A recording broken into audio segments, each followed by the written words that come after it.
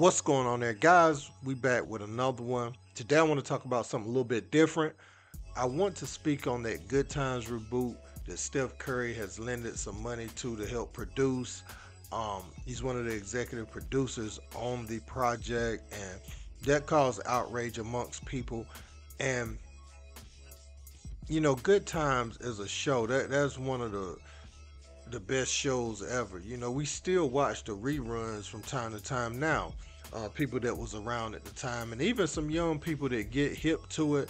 You get to see positive family of color, man, and to see this reboot and the route that it was taken, it was like everyone that remember Good Times, they all could agree that that was some BS. When they seen the trailer, they all agreed it was some trash, and it is so far away from the original show. My issue is people that never seen Good Times will now associate this with Good Time. When I seen it, it's almost like the movie Robin Harris did, before he passed away. What was it called? Bebe's Kids, I believe. I want to say it was Bebe's Kids. When I seen some of the scenes in it, it was almost something like that I was watching, and I was like,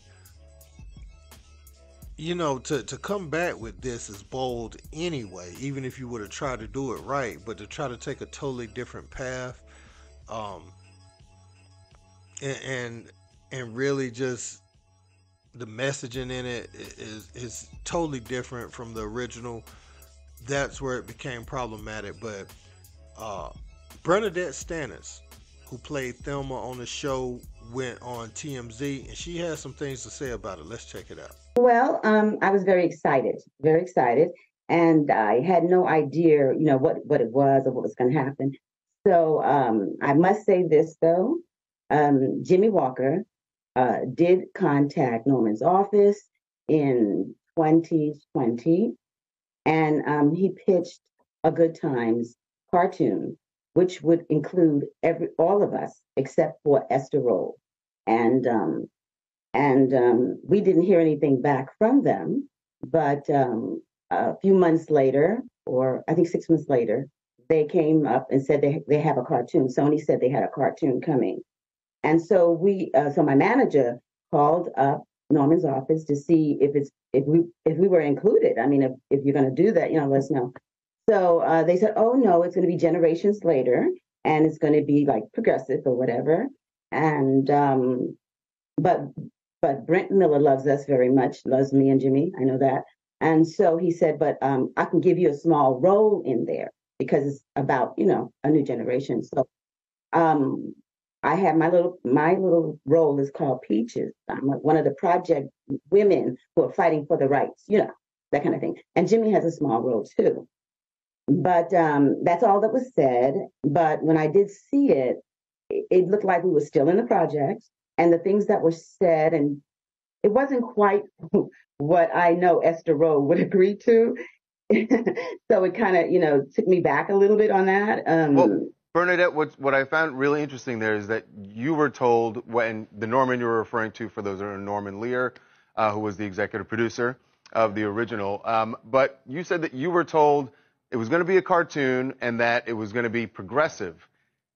That's exactly the criticism, is that it doesn't feel progressive at all. And you do mention the late, great Esther Rolle, who played your mom on the show, and that it wouldn't be something she's proud of.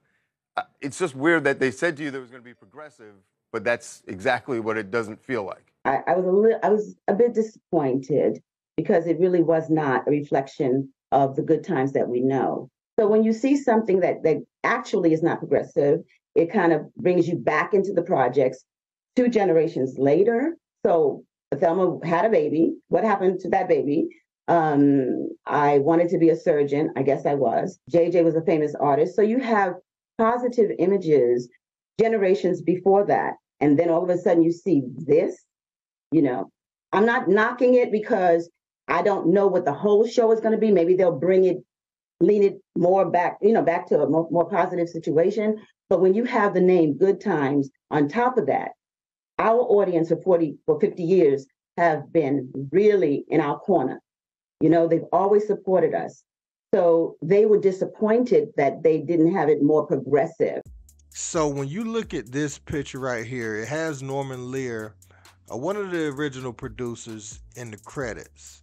Now, Bern Nadette Stanis later in this interview goes on to say that she went to his 100th birthday party and she asked him what he think about the cartoon, and he looked at her like he didn't know what she was talking about. So now I begin to wonder, either he was playing her, but at that age you don't be knowing sometimes. And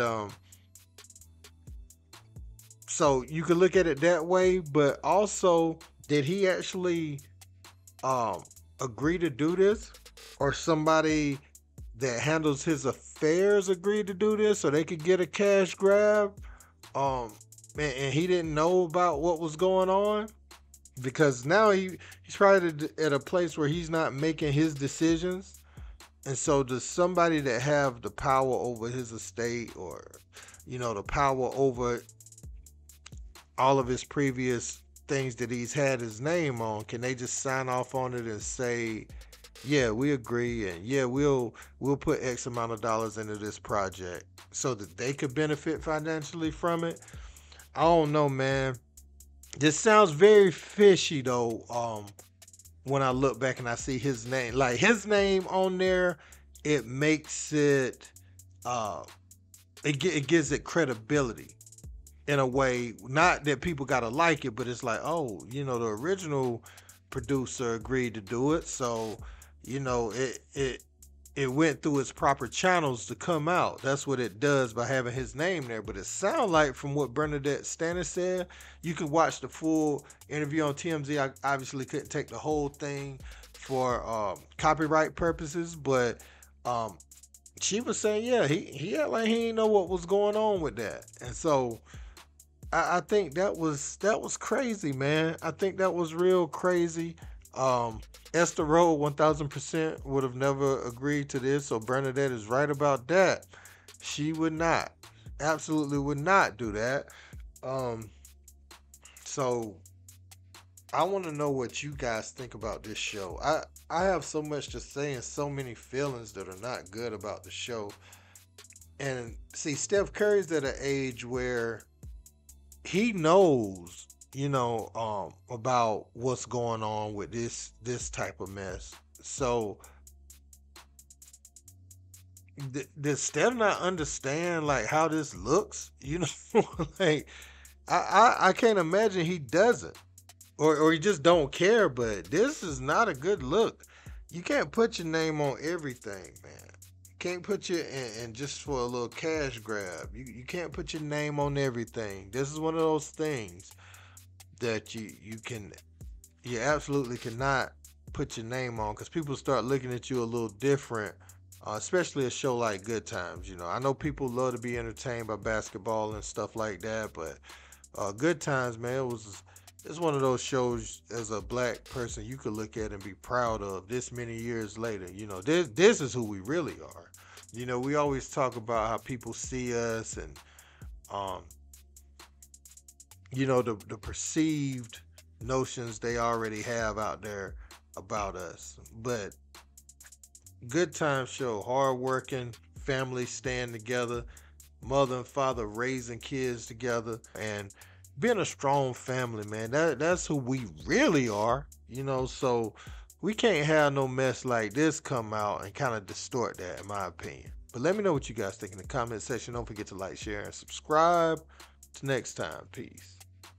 Skip tweeted something, and although I disagree with the tweet, and hopefully Skip would take it down. I'm not going to take it down. Skip, skip, skip, skip, skip, skip, skip.